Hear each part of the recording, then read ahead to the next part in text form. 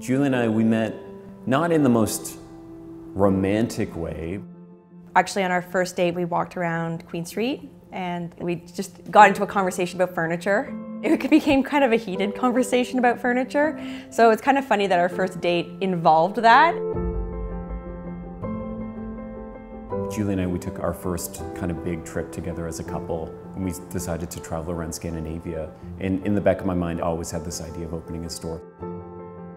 He got a job working in a furniture store, and we also started our blog, Kitka. I left school and we decided to focus on opening a store together. It went from being his thing to our thing.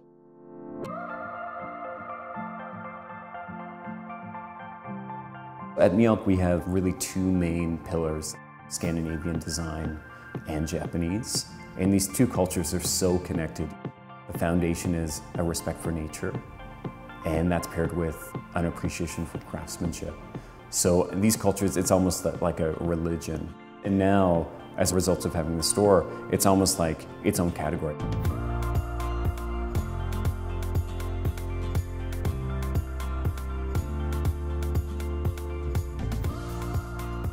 We were really nervous because, this wasn't something that we were building based on a formula that we saw somewhere else. It was just completely new. And the first few days, there's a lot of curiosity of what is this new store, but we didn't make a lot of sales. When we opened, it was very much like we brought a lot of different products in, and we really wanted to see what people connected with. And when it became apparent that people didn't actually know what they wanted, we decided to just carry things that we liked. That's been the big shift. People come to us to get our opinions and to put trust in us.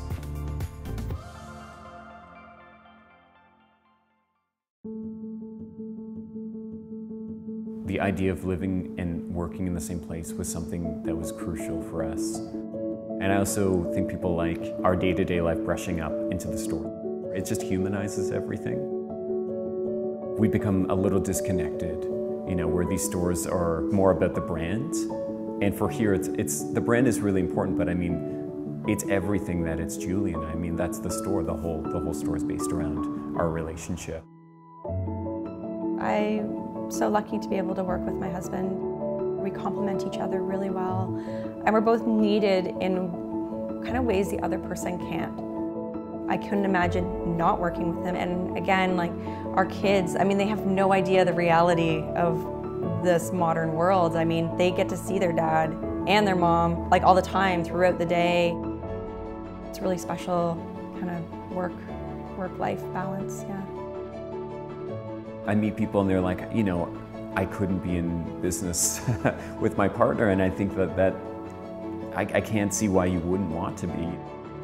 It's great that we have this focus, not just on our relationship, but as a family, and then also as a business.